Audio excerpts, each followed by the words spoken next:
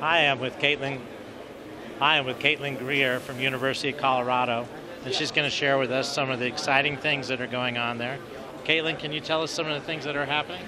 Yeah, so one of the great things about being located on the Front Range is that you have this great resources of labor, the highly educated, along with the infrastructure. And what happens is that makes it a great incubation for small entrepreneurship businesses that have the ability to experiment with some exciting new ideas, some innovation that may be a little more risky than traditional companies are interested in getting involved with, and that really helps build the aerospace. So that means that some of the students, through your Center of Space Entrepreneurship, are coming up with ideas and implementing them faster than the government can.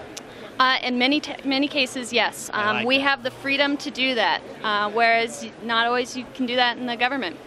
Excellent. And what are some of the other things that are happening over there?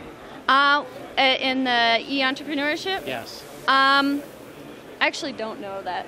Okay. Yeah. Well, let me ask you.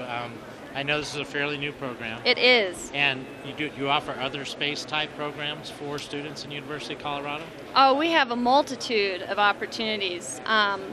Claire can actually speak to that better than I can, but we have, if you're interested in undergraduate, we of course have multiple departments with some great degrees. The undergraduate department is one of the top-rated undergraduate departments in the country. The graduate department is one of the top 4 degrees for aerospace in the country.